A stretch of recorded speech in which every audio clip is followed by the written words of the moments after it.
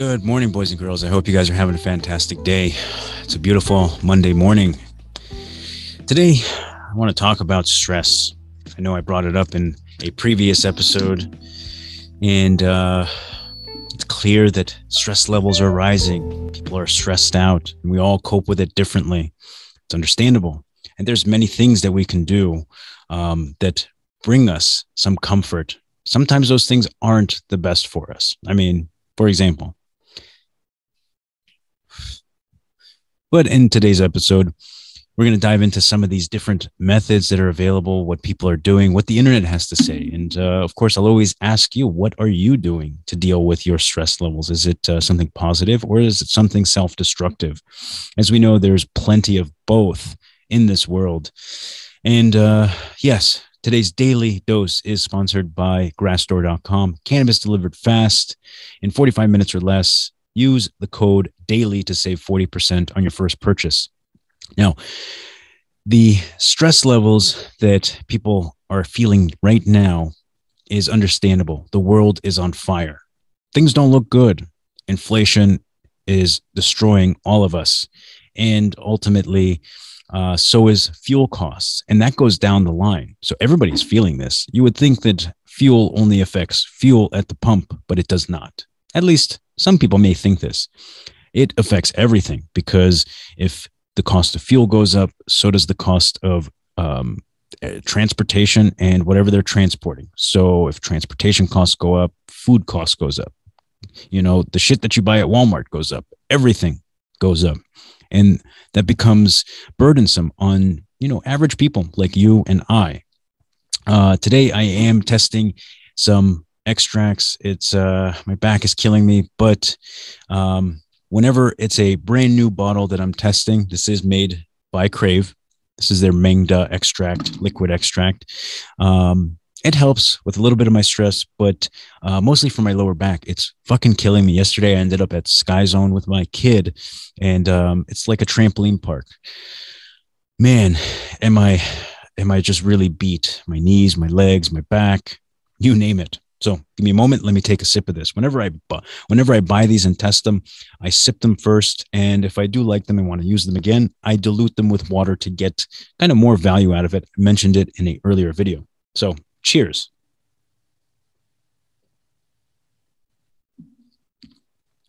Gosh, these are always so disgusting. This tastes like green apple, but no matter what you flavor it with, it's disgusting. But at least it's effective. That's all that I can ask for. In any case, what can we do in today's current climate of where we all are, what we are all feeling, and what are some of the things that are triggering this? Well, as I mentioned, some of the triggers can be what I've described, and these are immediate triggers. We're all feeling it, and how we react to it, how it manifests in our lives will vary. If we look at other triggers, right? Like what did we see during lockdowns? People getting divorced. I know some people who are attorneys, and the amount of divorce papers they have and folders on their desks right now has them really kind of tripping out about it. So triggers can be people in our families that create a stressful environment. A number of different things. It could be your kids. It could be your job. You name it. Job, I'd say, and employers might be probably at the top of the list. I don't think anybody likes their job necessarily. Hence why we have this great resignation as of right now. Very surprising. But, a few years ago, I considered that at some point, there would be a huge investment. I mean, there's already massive investments in automation, but the push to get it integrated into society and huge businesses are probably going to start increasing as of now. Now that more people want to work less or not at all, or try to find something else to do, these companies are going to turn to automation, and they're going to happily do it. And here's the perfect excuse to use in any kind of case where they get backlash about it from the public, saying like, look at McDonald's just, firing a bunch of people and putting kiosks. What are they going to say? No, we didn't fire anybody. Everybody quit, and we still need to operate. So here you are, automated kiosks to take orders. Perfect excuse, I think. So let's jump into what the internet has to say about the varying things that are available to us, the practices that we can use. They're many, and then after which we'll talk about some of the destructive behaviors that stress can create and how it manifests in all of us. And it will be different. It will vary in degrees, for some more, for some less. So we're going to talk all about that in just a second. Now, if we come to our handy dandy Google feed here, look at all of these products for the sake of reducing anxiety and stress. I mean, look at this one. Chill the fuck out. A stress reducing anti-cortisol chocolate cocoa powder. What is this? Get immediate relief under 3 minutes. Looks like an inhaler. That's fascinating. What is this? Stress and cortisol relief. So if you don't know, cortisol is, I guess, a natural hormone found in the human body. And when those levels rise, it's usually due to stress, and it leads to weight gain for some. This is where you may have heard about cortisol, where people are trying to lose weight, and in order to do so, they first have to reduce their cortisol levels. How can we handle stress in healthy ways? Eat and drink good shit to optimize your health. Exercise regularly, and I can't agree with that more. It does make me feel better. Stop using tobacco and nicotine. I beg to differ. This is something that I absolutely love, especially if you're a long-term smoker, 10 plus years. You're going to need to get your nicotine from somewhere. Study and practice relaxation techniques. So meditation works, yoga works, all of these things do work. You kind of have to give it a chance and maybe kind of mix and match and try shit. Reduce triggers, which is difficult if your triggers are part of your life, your job, your family, your kids. How do you reduce those? Or I suppose maybe you can ask for more, like me time. Examine your values, assert yourself, set realistic goals. These things are probably more so for life. You know, how to succeed at life. And then the list goes on. Healthline by far has probably the most posts on this subject. So the next one is what reduces stress immediately. And this is something that was actually trending on Google Trends, pretty high percentage levels of interest. Understandable why it would be the case right now.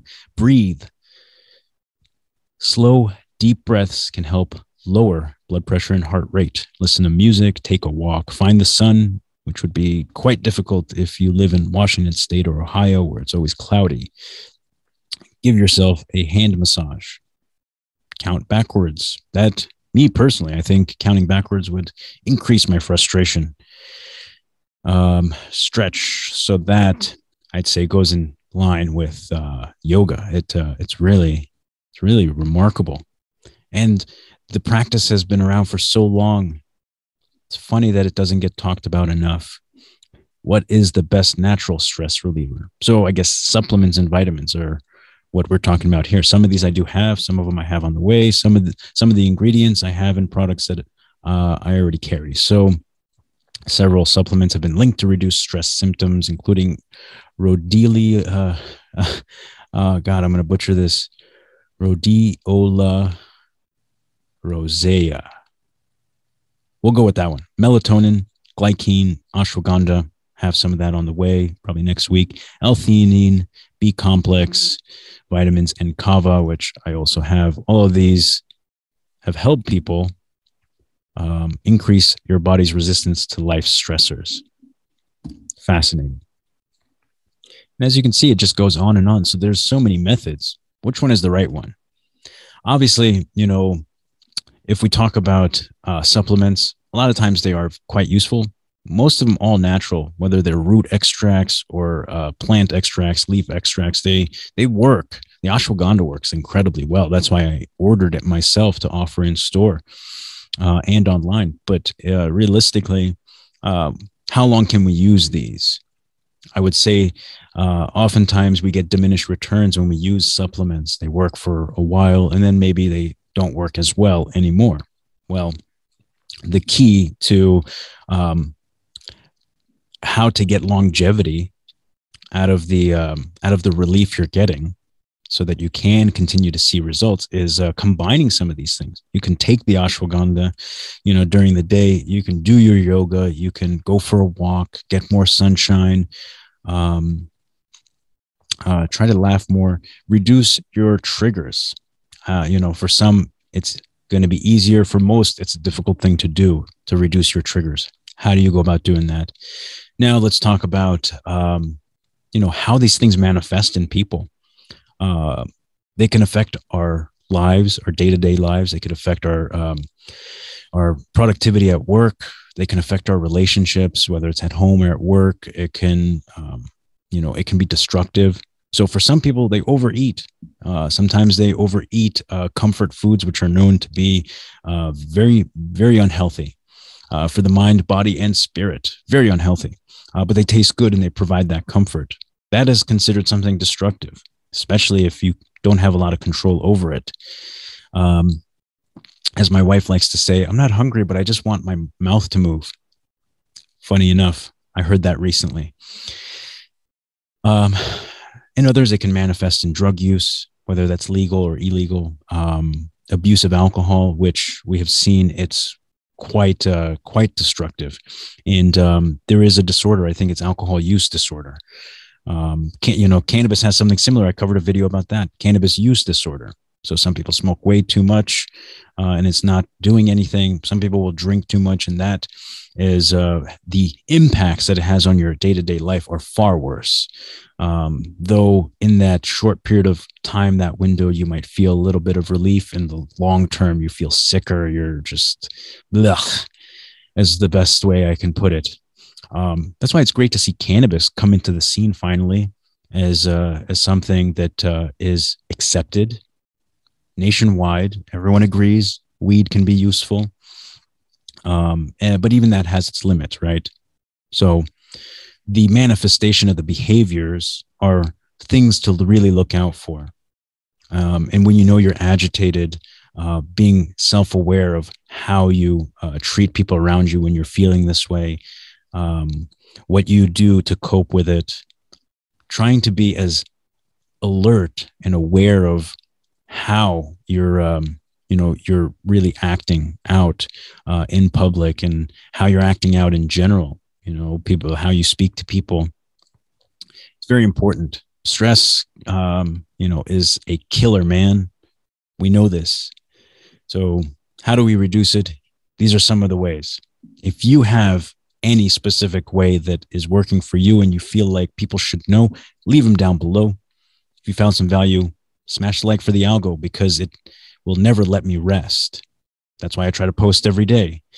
And sub if you want to see more like this. Catch you on the next one.